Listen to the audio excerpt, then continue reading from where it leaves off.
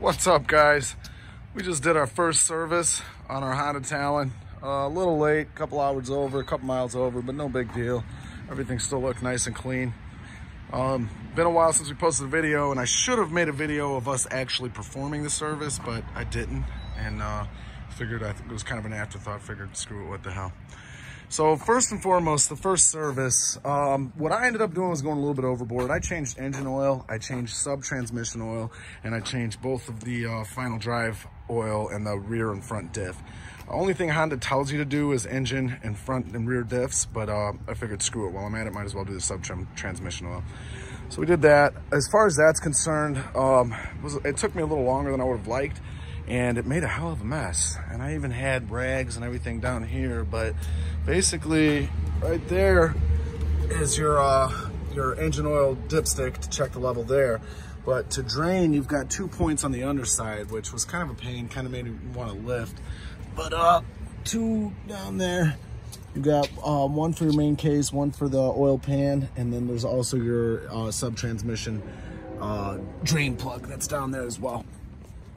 So yeah, that just kind of made a mess. Had to stuff some rags in there. I cleaned it up the best I could, but I'm still expecting to see a little bit of oil come out over the days.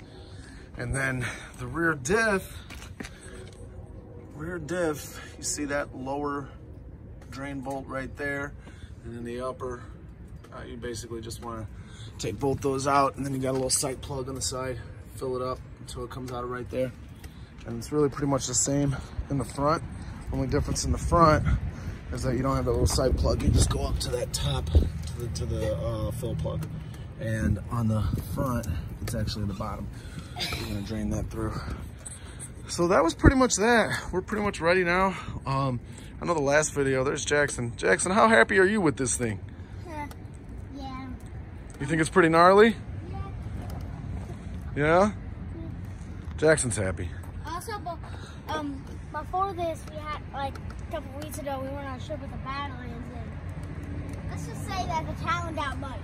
Oh, it got real dirty. We worked that bad boy, didn't we? Well, so the other thing, remember, go ahead, buddy. My dad decided to not hit it on the tubes. We were all begging for it. You gotta call me out like that, huh? Yeah. Wasn't trying to break nothing, didn't want to take out a control arm. It was pretty rocky at the bottom, but honestly, in hindsight, I could have did it. Also, while trying to baby it. Also, while we were there, this guy took his dirt bike through it. Yeah, it didn't end too well, did it? His engine got flooded. Yeah, his engine got locked up. Yeah. Guy took a dirt bike through the tubes. Didn't end too well. But anyway, so last time I looked you guys up, I had my mods and I said I was done. I lied. Since then, we added a second battery setup. I got a nice battery tray. Jackson's enjoying his new driveway. We just finally got pavement after a long time of gravel. Crazy kid. So like I was saying, I ordered a battery tray from CA Technologies, bolted up real nice, real easy. Added a second auxiliary battery with a keyline battery isolator right here. So basically what that does is the entire fuse distribution center is coming off of the second battery. So that way you can sit around the fire, you can listen to the radio, you can, all your accessories are coming off that battery. You never have to, you know, the starting battery, the original factory battery that's on the Talon is just for factory components. It's just for exactly what it was designed for. It keeps the system separate. For what it cost, I really felt like it was just a lot of peace of mind. These Talons got a lot of electrical sensors, a lot of the things with the shifting and the transmission. You good? You want, all right. So I just figured, hey, better safe than sorry. Also, so that's the second battery setup. That's the battery isolator. That's pretty much it here. Might see a little bit more going on there because what we ended up doing, well, we added some seismic mirrors, number one. I got to get those green inlays. Those look good. These are real nice. They're like a cast. Lifetime warranty. You break them, they'll replace them right away. And the ones out, they're kind of pricey, but what I like about these is you can actually adjust the mirror. Most of the cheaper mirrors on the market, the mirror itself is fixed. You have to position it, you know, that way. And I just like being able to kind of change it on the fly. Is there anything you added since besides the mirror, since last time I've seen? We had a lot. That's what I'm talking about now. Oh yeah, the speakers. Well, let's talk about that for a second. So the speaker under the seat. I had those Rockville, you know, what do they call those pod speakers right there? They were good. They sounded good, but I needed a little bit more. So I figured, hey, you know what? Let's add some door speakers. So these are Kicker 6.5-inch marine grade door speakers with just some nice little They were actually, well, kind of expensive, I guess, 30 bucks for the pair, but off of Amazon, you can find them. It's just a flush mount. It did take some creativity and some ingenuity to kind of make them work, but I made them work. I'm happy with it. Also, It definitely. There's a speed timer for the driver's seat. Yeah, we'll get there. We'll get there. I'll let you show them that, okay? Definitely happy with the sound quality, though. It sounds a lot better with all of those going now. So now we have the 2 rears, and then you got the ones in the door right there, basically. So, now that being said, those are the door speakers. Jackson, why don't you pop off that seat and show them what's underneath the seat? I don't know how. Pull up right there. There you go. Lift it up. Set that off to the side.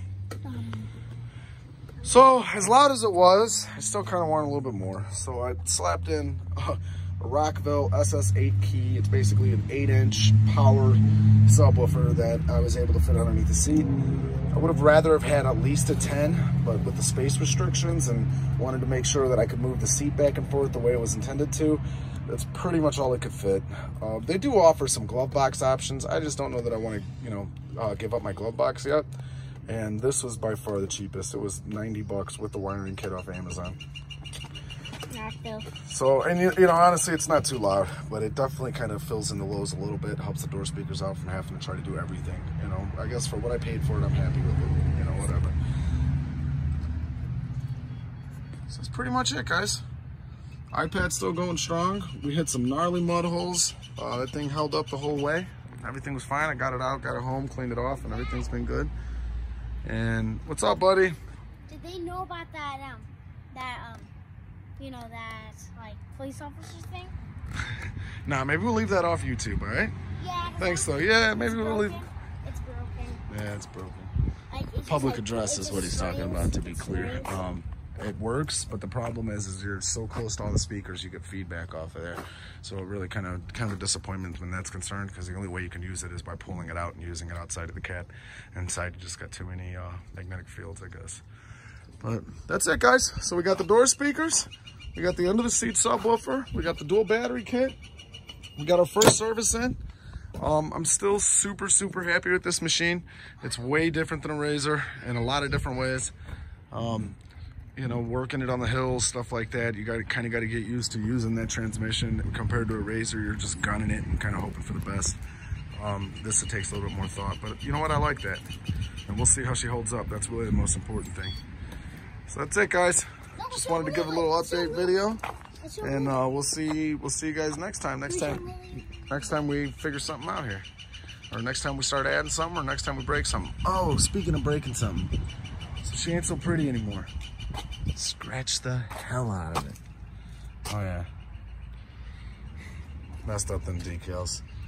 Scratched the door. I touched it up with just some generic lime green, but it doesn't really match too well. But you know what? I thought about replacing it just because it's brand new, but I figured, hey, it's a toy. Battle scars. Those are stories right there. It's a big bag of memories. All right, guys, until next time. Like I said, just wanted to drop a little video, see how everyone was doing, and show you guys what we've been up to.